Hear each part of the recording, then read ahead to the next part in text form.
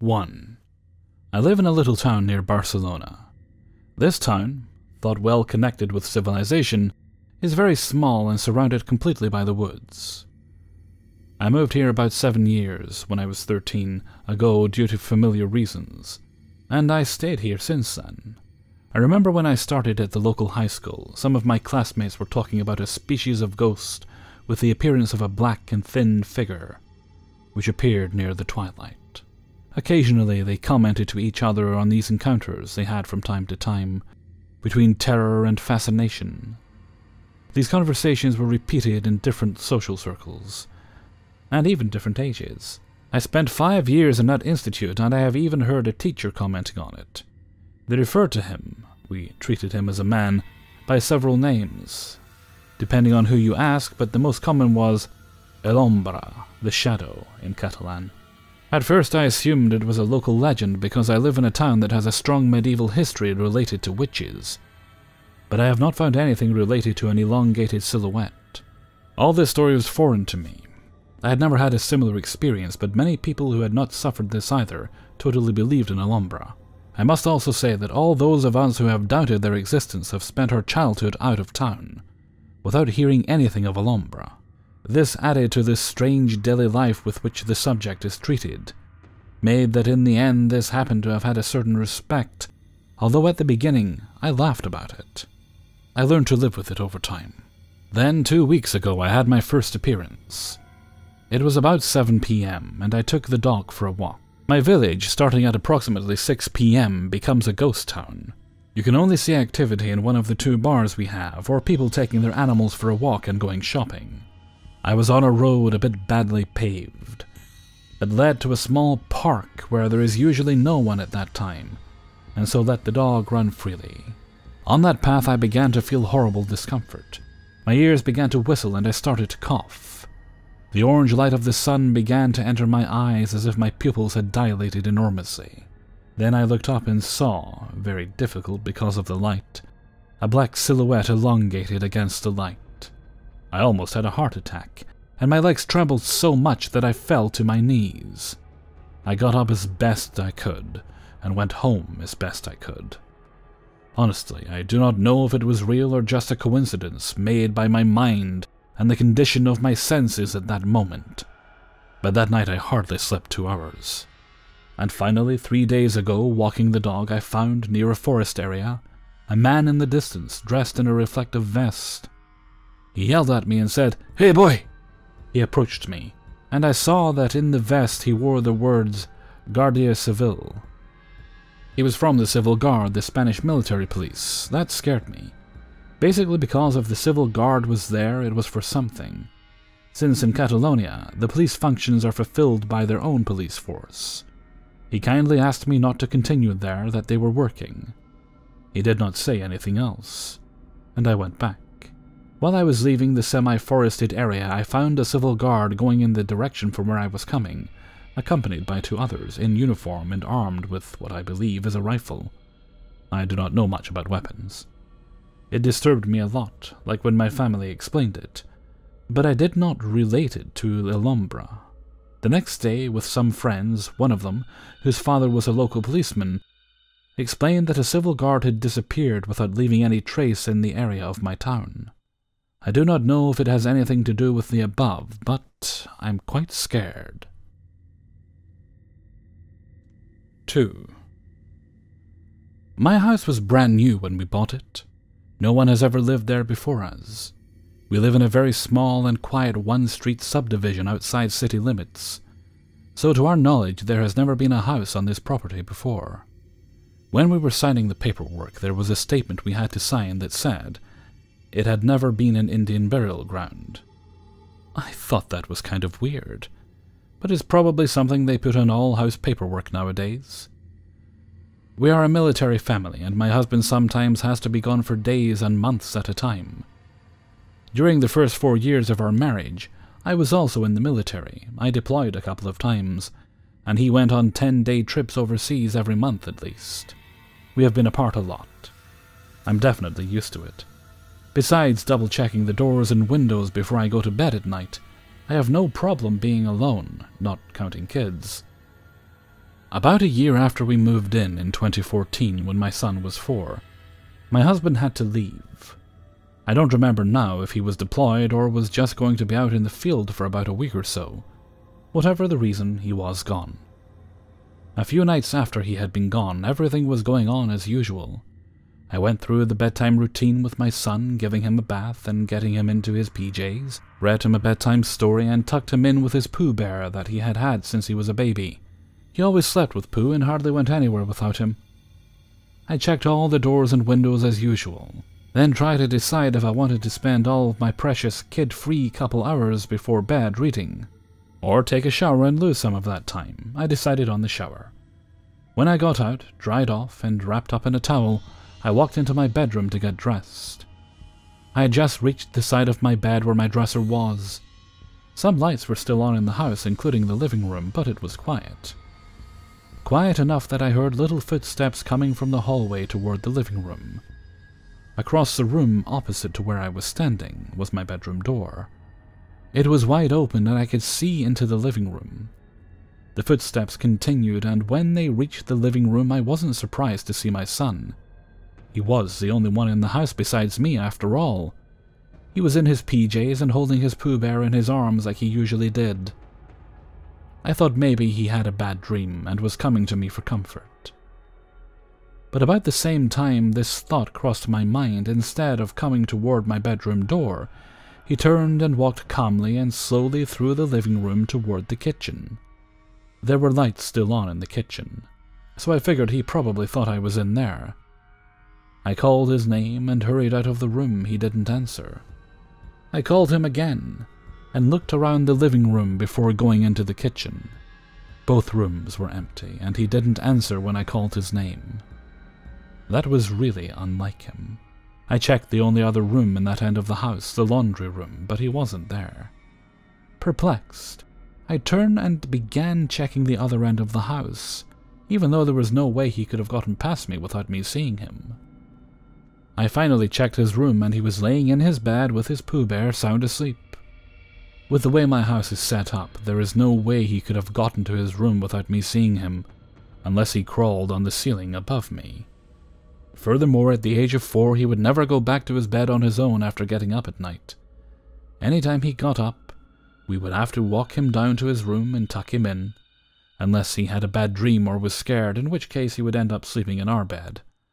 His room is at the end of the hallway, and even though we had put nightlights in every socket, he was always scared to walk down there by himself after dark, even if the lights in the hallway were on. If we didn't go down there with him, he wouldn't step foot in the hallway. This continued until he got a few years older. I have told this story to a few people. The rational, debunking explanations are always, I had been dreaming or my eyes were playing tricks on me. Well, I had just gotten out of the shower, so I was completely awake.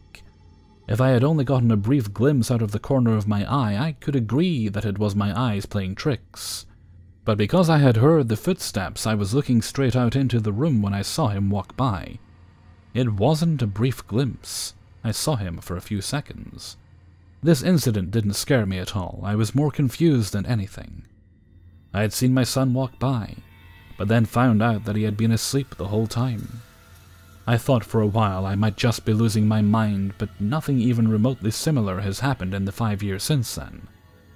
I don't know what I saw that night, but it wasn't my son. 3. In college, 5 years ago, I was in a fraternity. And the fraternity house was built sometime in the early to mid-1800s, around 1850, I think. It was all white, with tall 2-story columns and wood paneling. It was added onto in the 1970s to house the increased number of people living there. Anyway, the original house and property used to be a plantation. It had a rock wall surrounding the lawn. Not sure if it was original from the plantation days or added after, but it was in total disrepair, as in not even a wall anymore, just a line of piled rocks around the place. The house itself had a parlor with a piano in it to the left, a library to the right, and a fireplace in the center facing the library, with a staircase attached when you walked in. There were 5 bedrooms upstairs and another bedroom and apartment type downstairs, near the back of the house that our house dad lived in, but was probably a servant's quarters originally. We knew for certain that there had been one death in the house and possibly a second. The property owner's son put a shotgun in his mouth and killed himself in the parlor, when they still owned the property, which was a good 90 years before it became a fraternity house around 1940. Now that you have some idea of what this house kind of looked like, I'll get to the story. It was finals week at the end of the semester. When anybody had to study, they generally used the library at the front of the house, as it was away from the bedrooms and somewhat quiet. It was a 12-foot by 12-foot room, the walls lined with old, smelly, yellow-paged books, and had a round table with 4 chairs in the middle of the room. I was pulling an all-nighter with one other kid, Teddy, and nobody else in the house was awake. Not the original part of the house anyway. I would be able to hear the floors creak, and the walls were thin enough to hear conversations in rooms upstairs from downstairs, and was sitting in the chair with my back to the window and facing the fireplace that you pass when you walk in. The mantel of the fireplace had a few candles on it, and maybe a fake plant in the center. Teddy says he's going to get his cigarettes from the dorm and leaves. So I go back to studying on my own. I look up, and I see this one candle on the fireplace mantel moving back and forth like a metronome. The thing's used to keep the beat for a piano. The base of the candle was firmly planted on the mantel beam, but the candlestick itself is just moving back and forth, not like swinging, but it would lean to one side, rest, and then begin to slowly move back over to the other side and repeat. Perplexed, I got up and stood in front of the candle and watched as it did this, like a foot in front of my face. I'm thinking there must be a window open, so I go around the room and check that all the windows and doors are shut, and return to the candle again. Then I think that it must be rolling around the rim of the candle holder, sort of how you can move a straw around in an empty cup. But it wasn't rolling around the edge, it just went from leaning to one side slowly standing upright, and then leaning to the other side at 45-degree angles. So I'm standing there just staring at this thing, when Teddy comes walking down the hall asking if I'm ready to smoke. I look at him, then back at the candle, and it's upright again and not moving. I asked him if he saw it, and he said he only saw me staring at the mantel as he was coming down the hall. I still haven't found an answer as to how the candle could move like that, but I didn't want to go around talking about it and get made fun of. But I did casually ask around if anything has ever happened to anyone else in that house, and I only got 2 answers. The first was that sometimes people heard the piano playing music when no one was in the parlor, and the second was from the president of the fraternity. He was required to stay in the house over winter break to make sure that the heat was on, pipes wouldn't freeze, basic maintenance stuff. He said that after everybody left for winter break it snowed, not much, maybe 2 or 3 inches. On his 4th night there on his own, he heard a knock at the front door, not that uncommon, so he goes to open the door and nobody is there, except there's footprints in the snow leading up to the door, and no footprints leading away. He said he grabbed his bags and left and didn't go back until the rest of the students started showing up for spring semester. 4. Before I can get to the meat of this story, I need to give context to my living situation at the time. It was 2003 and I was 10 years old. I lived with my mother, stepfather, and, counting me, 2 brothers and 2 sisters all younger than me. It was a turbulent time as my mother and stepfather's relationship and marriage was deteriorating, leading to violent shouting matches and fights. Overall, what I am trying to say is that my living situation wasn't great, and it may have had a knock-on effect with my young mind. To get to my bedroom, you'd go up the stairs, and mine would be the first door on the right. Across from it was the bathroom, and further along down the hallway was my sister's and parents' rooms. This part is important as no one else's bedroom was in the way who I could have mistaken for this entity. One last thing is my bed. I had a bunk bed. For the last few months I had been waking up somewhere between 2 and 4 a.m., sometimes from nightmares and other times from fights. On this night it was quiet and I laid in bed. Thankfully the bathroom light was on, as I was notorious for being scared of the dark. I remember looking out from my bedroom into a small slice of the hallway and I saw it. A large shadowy figure that must have been at least 6 foot tall with a wide-brimmed hat. The way he was angled, I only saw half of it.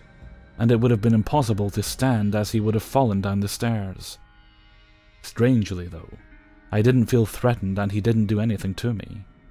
Sure, I was uncomfortable and I saw him for many months, but I got the impression he wasn't interested in me much, but I also got the impression I was not to look away when he stood there. I recall one night the bathroom light was off, and I had woken up. Fear had set in instantly. I really feared the dark at this age, so I got up quickly and quietly, tapping my feet on the bathroom and switching the light on. After using the bathroom, I, instead of going back to bed, just stood at the top of the stairs where the shadow figure would usually be, looking down into the dark. I looked down the stairs into the dark as far as the bathroom light would emit, and then I felt the feeling of being watched. It was subtle at first, but was growing. I couldn't find the words for it at the time. I can best describe it now as feeling like a cornered animal who was about to get pounced on by a predator. I ran back into bed, running up my ladder to my bunk, and laid in bed, and there it was, the shadow figure, in the same place, watching me. I don't remember anything after this, though I recall many times the bathroom light was off. I'd run from my bed to switch the light on, and run back to bed, this time making sure not to hang around. I kind of felt like the light keeps it at bay, and it can't hurt me as long as the light is on. On the final night I saw it, it seemed different. I didn't feel scared of it, like usual. It instead seemed to comfort me, like I felt at ease. This memory has always confused me, as this entity made me uncomfortable. But here it was now, seemingly giving me a comfortable feeling like everything was going to be okay. The fights, the arguments, the screaming would all pass, and things would get better. A few days later, in early 2004, my mother, in rage against her husband, burnt the house, destroying my bedroom, her bedroom, the bathroom, and the kitchen. It was after that day I didn't live there again, and after some strange period of foster care and being separated from my brother and sisters, I came to live with my actual father in Easter of 2004. It was only in the last few years I had learned of the Shadow Man with the hat, and learned it was an omen of bad luck, though it seems it wasn't for me, and I have to wonder if it was targeting the parents. Lastly, I have been asked if I confused it for something in my vision, and frankly, that isn't very possible. The hallway was a lurid yellow and blue. My mother had terrible color combo choices, with a small window. I could see with nothing in the way that could be mistaken for a black hat shadow man. Even then, I never saw anything like it during the day, only during 2 to 4 a.m.